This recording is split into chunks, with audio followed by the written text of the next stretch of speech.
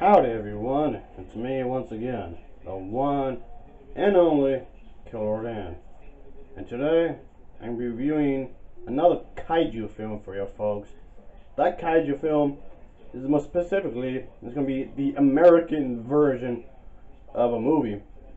Yeah, it's the one titled Godzilla Raids Again. Not long ago, the Japanese and the American version were released in the same disc in a special collection, like this one, for example, folks. So that is actually out there. You can find that online or in stores, along with this edition as well. So this one as well, like the one I just showed you, does contain both the American and the Japanese version. So you have to pick which one you want to watch if you want. But I'm mostly going to be referring to the VHS tape version because that's the one I actually watched. I never watched this film on DVD, just so you know. So throughout the entire movie review, I'll be referring to this. Or sometimes it's referred to as Gigantus, the fire-breathing monster. Which sounds totally different from the original title, but that was kind of the idea. Because of the fact that at the time of this release of this version, the people who bought the rights and trying to, show off to the American audiences were trying to basically disguise the fact that this was not a Godzilla film, even though it really is a Godzilla film, but they were trying to disguise it as something else. And to some degree, it worked because people are fucking stupid, I guess you can say. So, anyway, yeah, I already know where this is going. Ugh. Anyway, folks, as always, I do have to talk about the plot. And so, just so you know, it is on my to-do list, folks. It is on my damn to-do list. Anyway, folks, yeah, for this movie, it basically picks up right after the, well, yeah, in this version, it gets kind of, sort of, pick up after the events of the Godzilla, the original Godzilla film. But the thing is, like I said, they were trying to disguise this as a different movie altogether, so it's not really a sequel to the American version of the first Godzilla film. So it kind of, with this version, it's trying to come off like it's its own thing to some degree, kind of. But anyway, we get to see that in this movie that there are these two pilots, and Yeah, we get to see that there's this pilot, folks, and he sees a friend that's pretty much in distress, so to speak. the thing is that he does get a distress signal from a friend who, who's supposed to be put on an island or whatever. He got stranded there. But that's the thing, folks. Basically, these two individuals saw the two giant monsters fighting each other, and they're actually shocked that Godzilla has returned. Why would they even be shocked? You know what? Who gives a shit? Let's just, move along. They quickly see that, Godzilla, excuse me, Gigantus is fighting another monster, and this other monster is Anguirus. And of course, you can basically predict what's going to happen next. You can guess, folks. These two giant monsters, duke it out for like a hot second here, folks.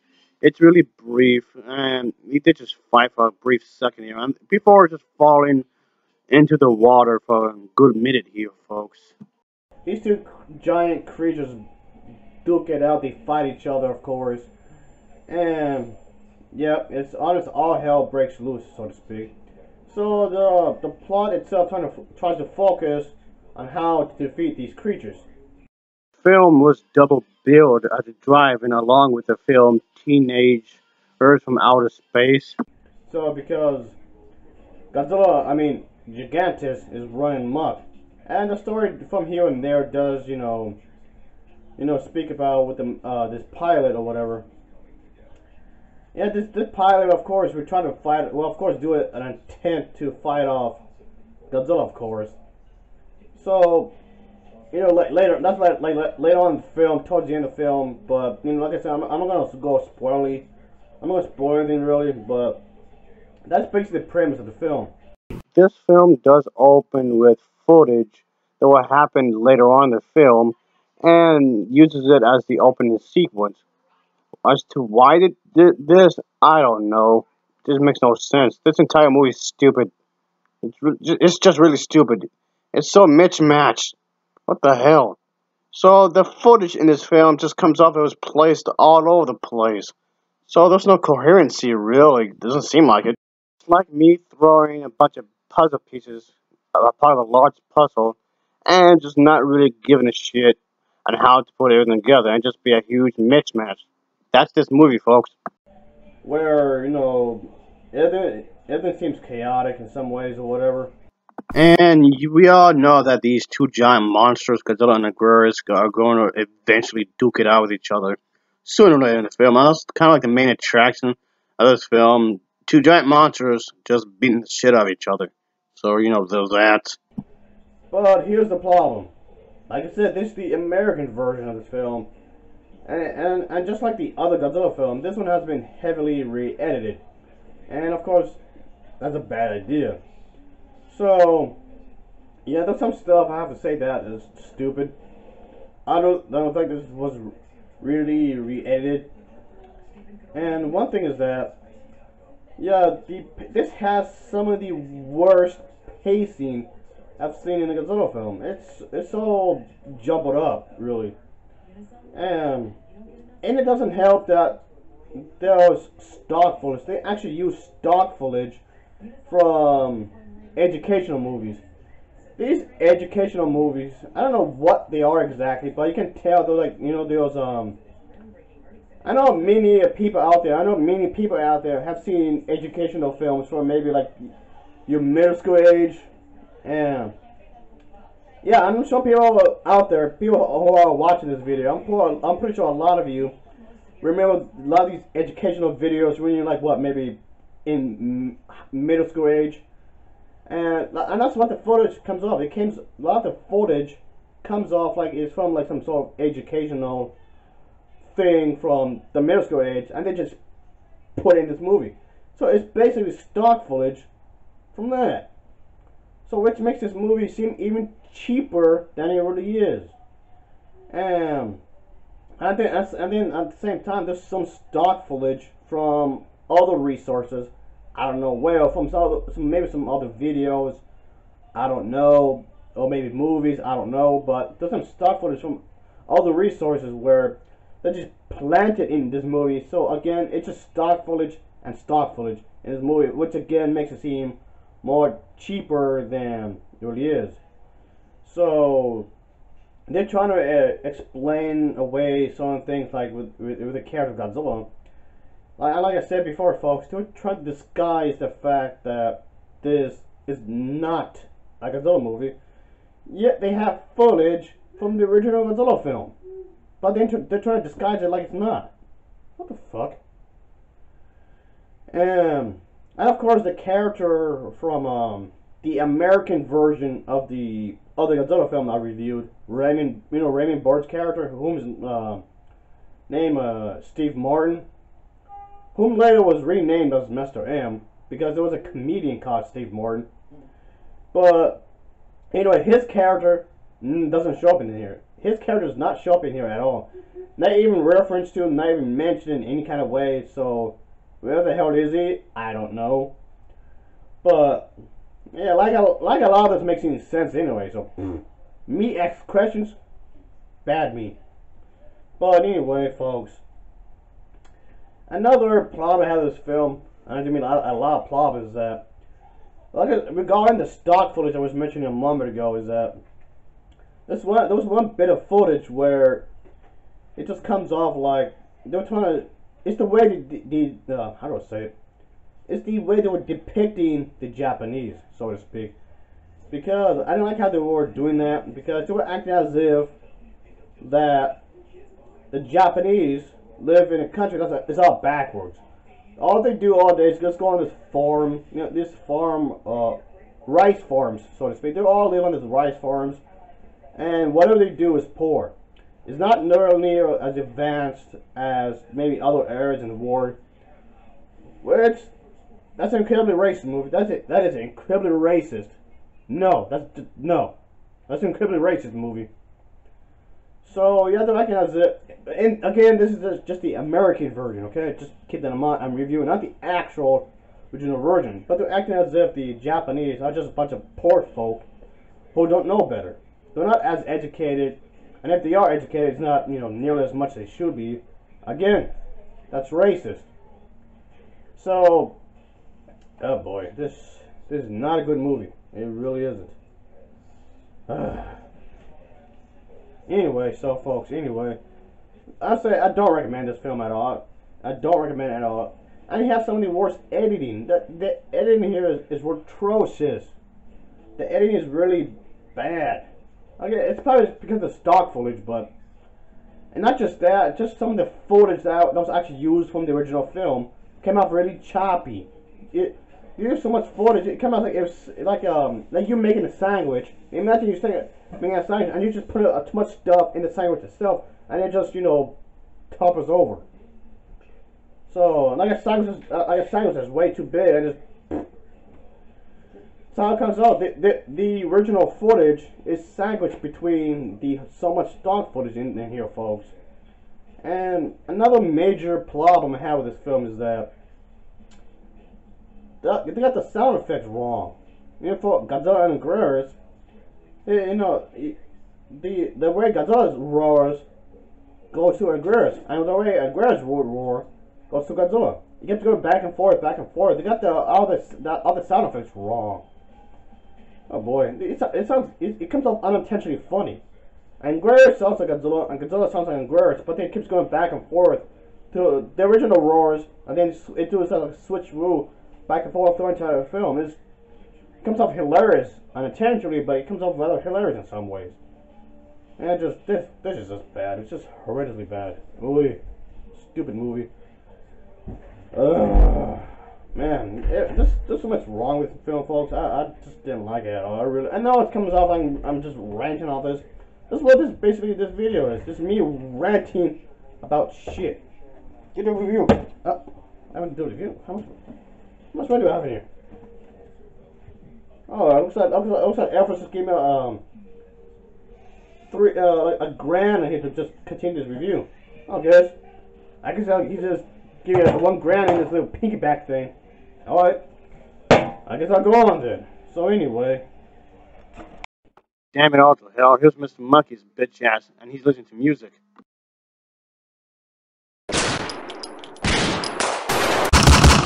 Yeah, there you go, you little primate bastard, little fucker.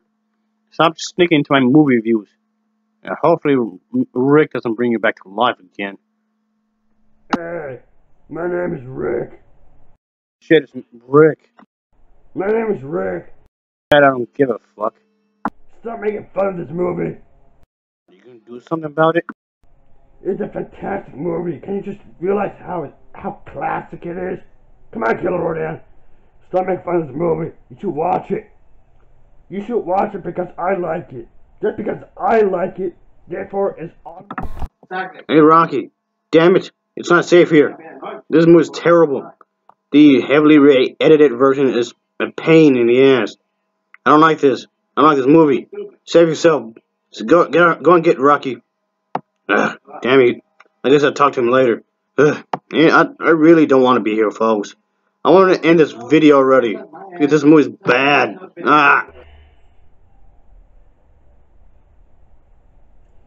Another issue I took with this version of this film is that the music itself.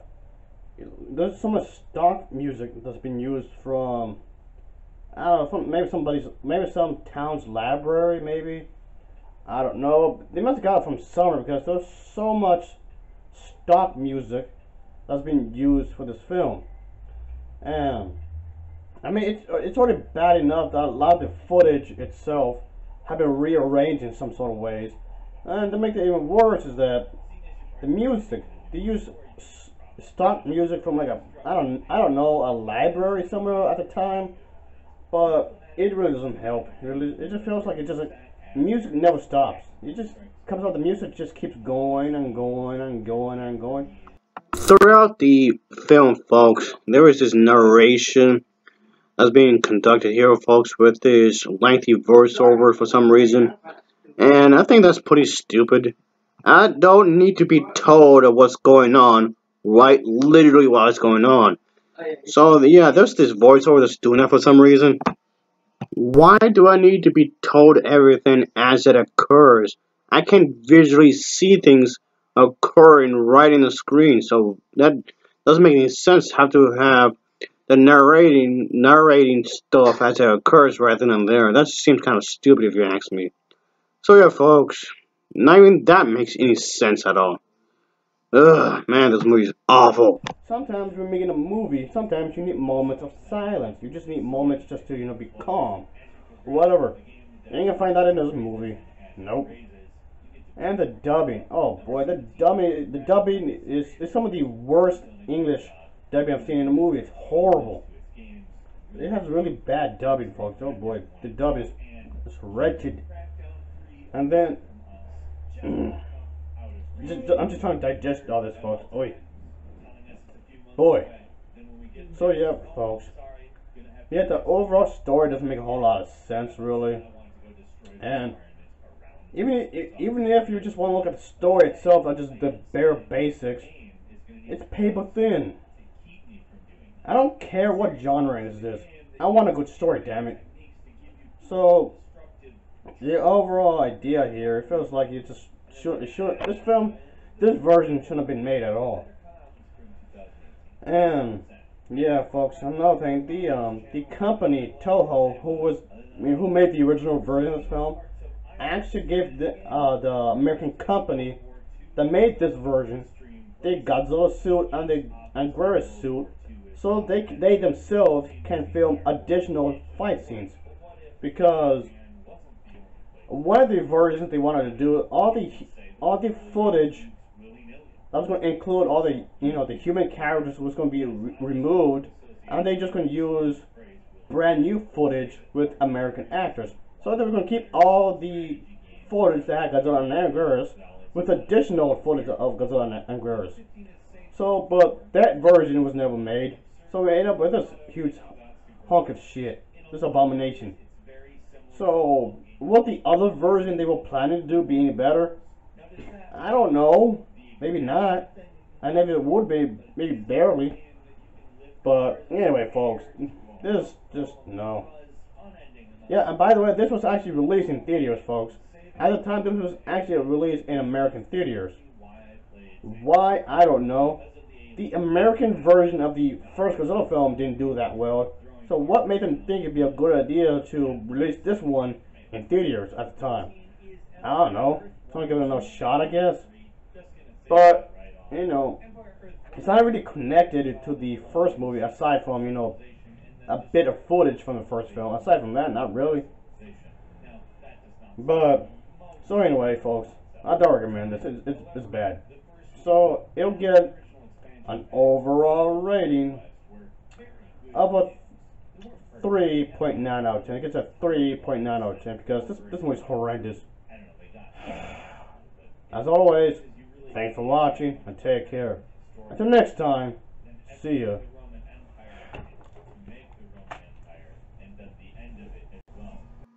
Yeah, you really fucked it up with this one. Why do you have to re-edit everything? You fucked it up. I need to see my therapist.